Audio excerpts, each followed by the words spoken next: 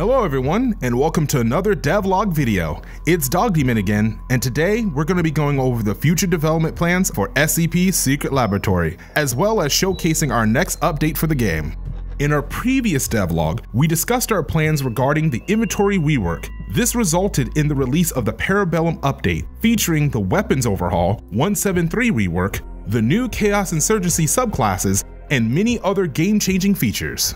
Since then, we released two large event updates, one for Christmas and one for Halloween. We also released version 11.1, which included a handful of new features. We're very pleased with the development progress achieved in 2021. We can only hope to get as much of your support this year as you have given us in the past. With all this being said, it's time for us to begin working on our next major project. We're planning to refactor many of the core systems of our game. This will facilitate reworking the remaining SCPs and allow us to introduce features which weren't feasible to develop before. This is a large-scale project and will take quite a bit of time to complete. For this reason, we have decided to release one more update within the Parabellum series, version 11.2, which we will be discussing for the remainder of this devlog.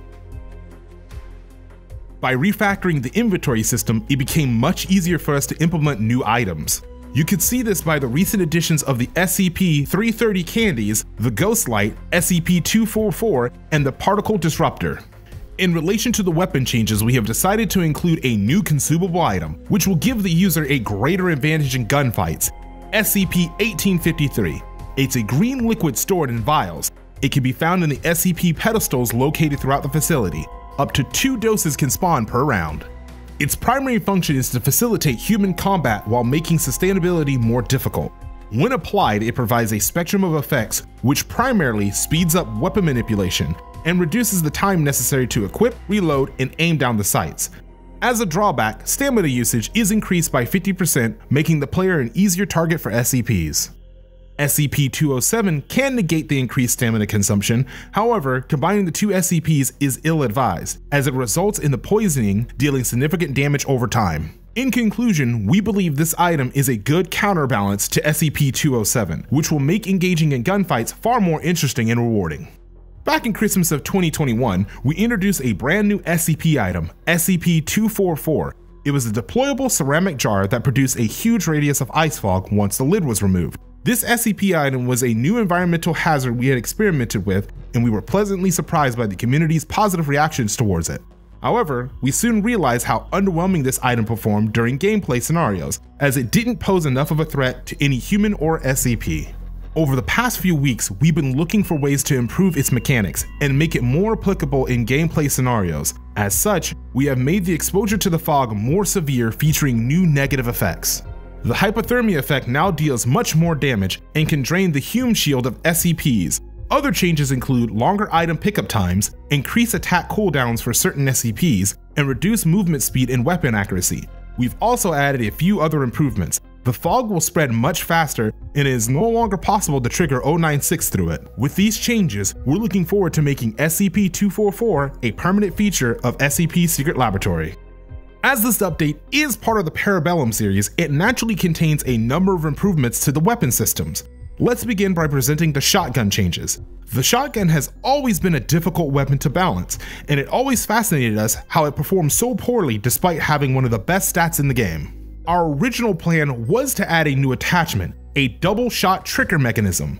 When installed, the shotgun could fire both shells with a single trigger pull. This means that damage would be doubled, but so would the ammo usage. The recoil and pumping time would also be increased, which could then result in a more high-risk, high-reward weapon. However, during gameplay testing, we discovered a critical issue with our backtracking system, which was the real cause of the shotgun's poor performance all along. It turns out, only the first pellet fired by the shotgun was properly calculated, while the rest of the projectiles didn't take the shooter's network latency into consideration. This resulted in very unpredictable behavior, which rewarded low ping and pure luck rather than the player's aiming skills. We've managed to patch these issues, and the shotgun finally turned out to be as good as it is on paper. It actually ended up being too overpowered at longer ranges, so we had to nerf a few stats, such as the damage fall off distance. Finally, we've decided to keep the double shot attachment as it was already implemented, and we still believe it's an interesting addition to the game. While on the topic of new attachments, we've decided to give the Crossvec 2 new magazine options to choose from. The default setup still holds 40 rounds, but is now filled with hollow point bullets. This deals more damage, but has worse penetration power. The other magazine is filled with armor-piercing bullets. The capacity is lowered by 10, but it performs much better against armored targets. These changes make the Crossvec slightly less universal, but provide more options to maximize performance in specific gameplay scenarios. While SMGs will never compete with rifles when it comes to taking down armored targets, the AP mag provides the necessary middle ground to make gunfights more balanced.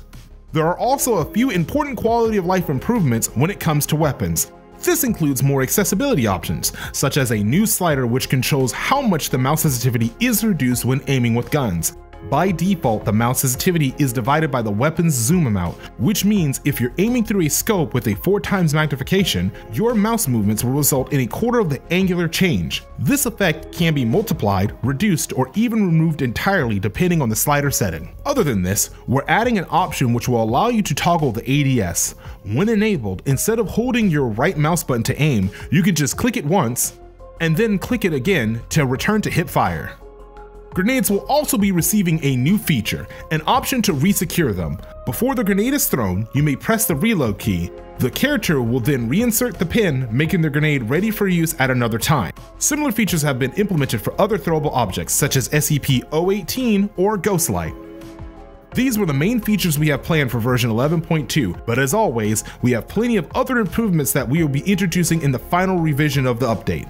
This patch will most likely enter closed beta by the end of this month, and we're hoping for a full release within the first 2 weeks of April. In addition, if you're watching this devlog during its premiere, in exactly 2 hours, we'll be streaming on our Twitch channel. We're planning on thoroughly presenting the features we have discussed in this devlog, as well as answering any remaining questions you may have. If you're watching this later, the link to the Twitch stream recording will be in the description. Finally, we'd like to answer a few of your questions. First question from the Blackest Cat. Will the third-person animation be improved as well? This may, or may not, be a surprise to you, but we're not happy with the current state of the third-person animations either. This is something we're holding off with because the character models themselves are going to be reworked. This is a project that we've been working on for the past couple of months. As of now, we have completed our models for both the MTF and Chaos Insurgency. In time, we'll be finishing the rest of our human characters alongside new third-person animations. Please note, however, it's a relatively long process to implement these animations, and that this is currently not our top priority, so we kindly ask for your patience when it comes to these changes. Another question from Floppy Cat. Damn, how many cats are there? What is one of the biggest issues you see with SCP-SL at the moment?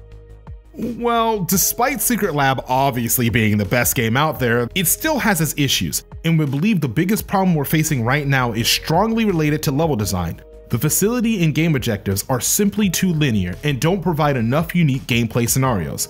On top of that, it encourages camping. Fixing these issues requires significant changes to the map layout, which will happen gradually across multiple updates. Third question from Dayu. Will stats ever be introduced? Assuming this is in regards to the global stats, such as a player's number of kills, death, victories, etc., the answer is no. While we may add a more competitive game mode in the future, the base game will never include a global leaderboard. With the asymmetrical gameplay that SL provides, certain characters are more likely to die while others are more likely to kill. This means that we would need to track the stats separately for every faction. In addition, SL is a casual game. We want people to play it however they want and not have to worry about losing their position in the leaderboard. With this being said, we may consider adding personal stat tracking as a main menu feature, but we wouldn't synchronize it globally. We may also consider displaying more stats on the round summary screen, but this would be it. Next question from OJP1. Can you tell us a rough priority list of SCPs to be overhauled next? We don't really have such a list, but we can still analyze the overall situation to give you more of a rough idea. SCP-049 would probably have to wait until the character models rework because the zombies also need new models. As for SCP-106, we're happy with this current model, but the pocket dimension would be something requiring a lot of attention from our artists who already have a pretty big workload. SCP-939 and 079 are thus the most feasible options for the next SCPs to be reworked, despite admittedly not needing immediate attention. With that being said, it's important to note that we're talking about complete reworks. Smaller gameplay changes aren't off the table. And the 5th question from Bagel Boy. Is more merch coming soon? What other means of income is Northwood considering? As many of you know, last year we partnered with Makeship and released our first official merch, an SCP-096 plushie. We were pleased to see how many people were interested in buying one, and we'd like to thank you all for your support. We're definitely looking forward to working on similar projects in the future. As for other means of income, we don't have any solid plans right now, but we are looking into additional forms of non-intrusive game monetization.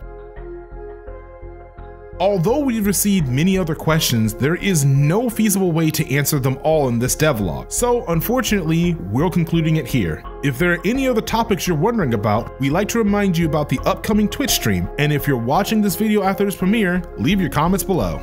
See you next time!